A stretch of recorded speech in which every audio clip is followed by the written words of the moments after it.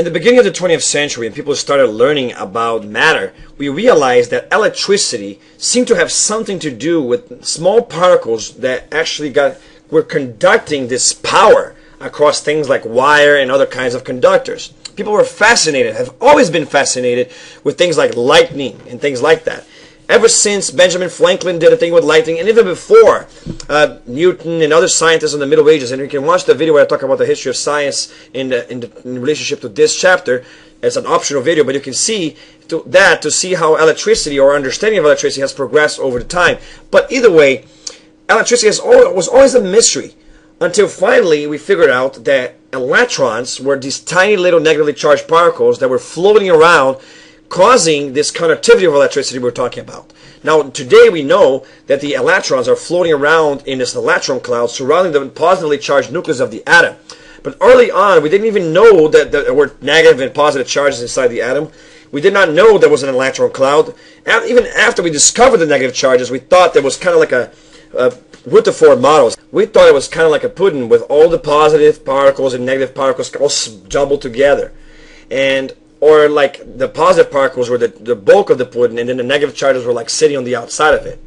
And we talk about that in that video. But either way, now we understand there's a cloud of electrons surrounding the nucleus. But the person who came up with this was a German scientist called Niels Bohr. Now, I want you to understand right off the bat that this is not a drawing model that he did. He actually used quantum mechanics to classify the actual location of electrons in the atom using actual statistics and also math equations that you wouldn't begin to dream of. This is a lot more complicated than you think, but what you need to know about this is that atoms have electron clouds. Now remember, within the atom, in that cloud, you can consider that cloud almost like a solid ball, because the atoms will have electrons which are running so fast around the nucleus, almost at 99% of the speed of light, that they are going to be everywhere and nowhere in the atom at the same time. You see, if you try to ask an electron, where are you right now? He would say, well, am I here? But in the same split second later, it's also going to be somewhere else in the atom. So it's like if you had a game of chairs and the electron could sit in every chair in every second, several times per second. And so if you ask, where's the electron right now? Well, it's in every chair. But if you try to catch it, it will never be in any one chair, because by the time you point to that chair, it's already in another one, even though it's in that chair at the same time as well. It's kind of a complex idea, but it's because it's moving so fast. But even though the electrons will be flowing chaotically through the nucleus like that, they will be more likely to actually stay in certain areas, because they're going to try to avoid each other, since they're all negatively charged, and so they will space themselves out around the nucleus of the atom in layers of energy in ways to avoid each other from actually touching each other, since they're all negatively charged and they will repel each other. So even as they are attracted by the nucleus, which has lots of these positive charges attracting them, they also repel each other. And that's what creates these layers of energy that you see in the drawings of the atoms whenever you see a drawing. And that's an idea that Niels Bohr came up with, and so we call it the Bohr model of the atom. Now, I'm going to go into detail on this, but what you need to know about this is that the atom contains 7 main energy layers or shells. Atoms in the outer shells have more energy than atoms in the lower shells, and I'll explain why in a second. And you also need to understand that each shell contains many subshells, which are also referred to or organize themselves into orbitals. And that electrons will try to stay in the lowest possible energy state that they possibly can, which we call the ground state for the atom elements. So again, remember, as we talked about this, that electrons will avoid staying where other electrons already are, because they're both negative and repel each other, and that they will start to stay in the lower possible energy level available, and that there's many shells with subshells which will also organize themselves into things we call orbitals. Now, there are 7 shells of energy within an atom, okay? And then we call these shells K through Q. You see the atom on the right side here will have K, L, M, N, and so forth. And we can also number them in terms of energy, 1, 2, 3, 4. Now let me explain why the outer layer has more energy. You see, the protons are attracting these electrons towards the nucleus. Now, At the same time, this electron is going to be flowing incredibly fast to in circles around the nucleus. So it's going to be moving forwards. And so the momentum of the atom, or the inertia of the atom, or the electron, sorry, is going to be pushing this electron outwards, to almost trying to escape. And so just like a planet in orbit is not sucked into whatever it's orbiting, because it's going around in circles very fast, an electron, since it's going very fast, is going to create, by inertia and angular momentum, a force that we call centrifugal force, which is actually going to counterbalance the electromagnetic force that's pulling it towards the nucleus, and there is going to maintain the electron in balance, moving around the nucleus. Now, it's important to know, for later on, we're going to talk about this in the next video, that if you give more power to this electron, or if you add kinetic energy to the electron, what's going to happen to it is it's going to start moving faster. And just like a car taking a curve, the faster it moves, the more energy it has, the more outwards in the curve it will actually be. If you try to do a curve and you're coming in too hot, you're going to tend to go towards the wall in a race, right? It's the same kind of concept. And so the faster the electron is moving, the more kinetic energy it has, the more it tends to go outwards from the nucleus. That means that the energy layers outwards from the nucleus require more energy of the electrons in order for them to be there. And since matter tends to stay in the lowest possible energy that you can get, you're going to have most of the electrons congregating in the available layers of the first shells. Now notice that the uranium atom would actually have many of these electrons, and so it will have all the layers: K, L, M, N, O, P, Q. All the 7 layers of energy. And of course, the electrons on the outside will be the ones which are at the highest energy state possible. But notice that in level K, or the first level, only 2 electrons fit. Notice that. You have 1, 2. And that's because the first layer is so small that in order for both of those electrons to be there, they almost have to be touching each other. And so they're going to repel each other as much as possible. So for them to be in the same quantum location, that quantum state, is going to require them to be hanging out with each other. And they don't like doing that. So they will avoid each other as much as possible. Now, those first 2 electrons will be in the first shell. Now, the first shell doesn't have subshells. It only has 1 shell, basically, or 1 orbital. And it will look like this. It will look like kind of like a circle, and the electrons will stay in opposite ends of the circle.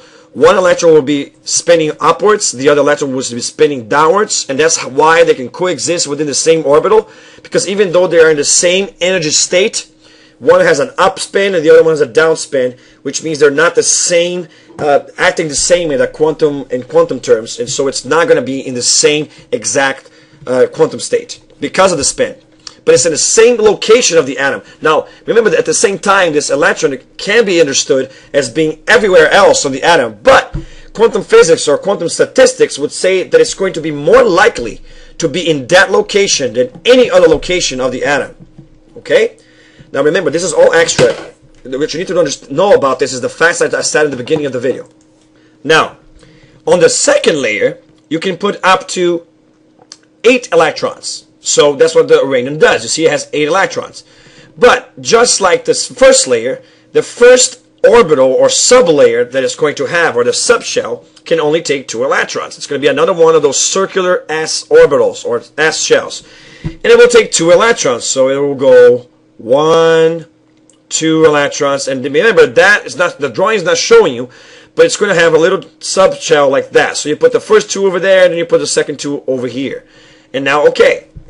Now, it has more electrons, so it's going to keep going. But that first subshell is full. That orbital cannot take anyone anymore. It's got 2 electrons, 1 spinning upwards, 1 spinning downwards. That's it. I can't put anybody else there. But the second layer will have a second subshell. We call it the P subshell. Now, the P subshell will look like that. It actually will have 3 orbitals in that subshell. You see that? And it will basically, this is one of the orbitals, and then you're going to have another one of the orbitals, and you're going to have another one of the orbitals.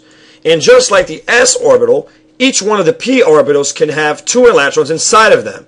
And that's because one will be spinning upwards, the other one will be spinning downwards, and so forth. And that's, again, where the electron is most likely to be at.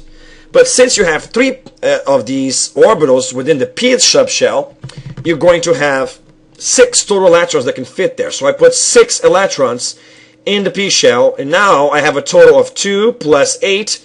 So I already have a total of 10 electrons placed. But I gotta keep going because I gotta put 92 electrons there. So I'm gonna go into the next level. Now remember, level 2 only has 2 sub-levels. That's easy to remember. Level 2, 2 sub-levels. When you get to level 3, by the way, let's put the electrons that we put in the p shell over there. 1, 2, 3, 4, 5, 6. Now, then you're going to get to level 3. Now, just like level 1 and 2, it will start with an s orbital that has that circular shape. Okay? By the way, notice how level 2, it will kind of look like this, because it will combine the s shell and the p shell. So you see how it has 2 subshells. And that's how the orbitals of the second layer will look like. Alright? Now, on the level 3 subshell, again, you're going to start with the subshell S, which will take 2 electrons. So there you go. On the next layer, I put the first 2 electrons over there. Then, just like before, I will have 3 p subshells on the third energy level. And I'm going to put them there as well. But notice that I'm going in diagonally here. Now, since I ran out, I go to the next diagonal. And now, just like before, I can put up to 6 electrons there. So, 1, 2, 3, 4, 5, 6. So I have 6 electrons now.